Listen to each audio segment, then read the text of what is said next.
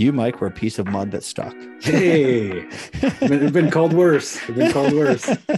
I'm alone. Like this, like the world is coming down on you or looking inward. And I'm like, what am I going to say? I've done this 100 times. I know what I'm going to say. So I'm like, I literally got up and started doing like calisthenics over there to just like loosen my mind and my body up. So it's not like I'm not like that. I just do it anyway. If you talk to my wife, she'll be like, Charlie's the most insecure person ever. You know, getting knocked out on live television really like humbles you. There's that. Shakes the webs out, shakes the web out, whatever. Kids see a fighter and they assume, kind of rightfully so, this guy should be really tough and like a freaking steel. But I'm not. I'm the opposite of that. You're leaving your job and now you're going to chase this MMA thing. What's that look like? So a couple of things that to point out. This is just philosophy or my experience. I did it in a proper, respectful way. Meaning I took care of all the paperwork. I talked to all the right people.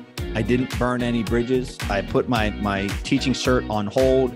I won my episode, won 20 grand. This is while I was teaching, and then was invited back and won a new car the second time. And so we were the pros of the Joes. When did you realize that you needed to get out?